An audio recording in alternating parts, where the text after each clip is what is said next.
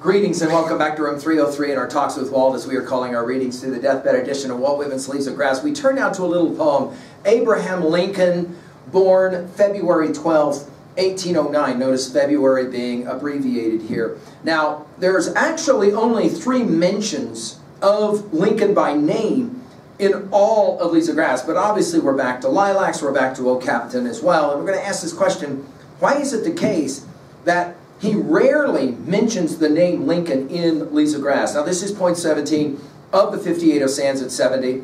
In a speech, Whitman called Lincoln, quote, the first great martyr chief. He later said, Lincoln is particularly my man. And then finally he said, Lincoln gets almost nearer me than anybody else. I find that a fascinating idea as well. In other words, there's been a lot written on the ways in which Lincoln and Whitman are similar. Obviously, their kind of normal upbringing, their struggle to try to survive and to succeed, their love of democracy and freedom.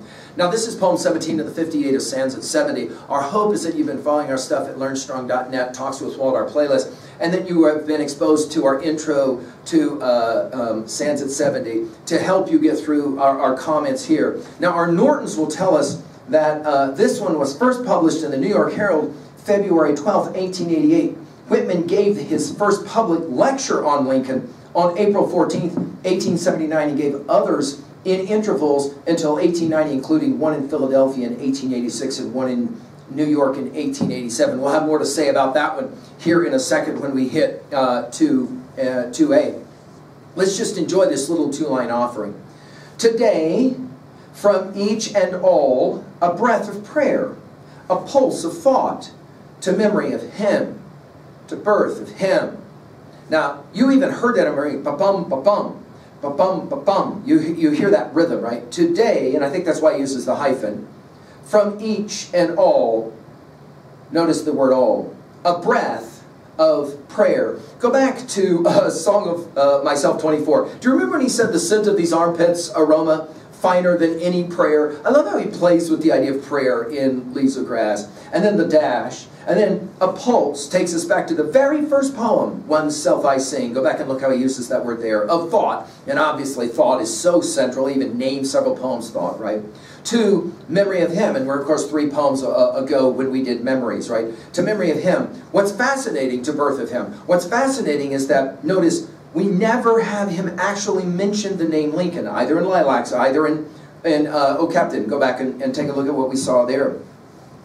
Now, there is, I think, only times that Lincoln gets mentioned at all is Memories of President Lincoln, of course, that cluster, this poem, and then later Election Day, and then Election Day, November 1884. Obviously, later we're going to see that one, and that'll be the only time Lincoln actually ever gets mentioned at all. I think at the end, the reason for the identification with Lincoln is that Whitman was so interested in legacy, and obviously, by the end of Whitman's life, Lincoln had started to become, with the help later of Sandberg's classic autobiography, we've given comments on that at Learn Strong as well, Lincoln began to grow in his legacy, and I think Whitman was hoping the same would happen, and clearly, in some ways, it did happen. At 2A, I think the argument here is that Lincoln is worthy of all Americans' respect and honor. At 2B, I love the refusal to actually mention Lincoln by name.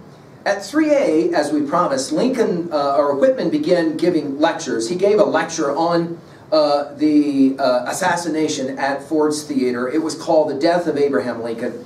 And in many ways, it became kind of an annual rite. Between, as Norton said, between 1879 and 1890, you kind of were, expected to go and see Whitman talk about this. And it was out of that Whitman began to be known as the good, great poet, as one of his biographers would call him.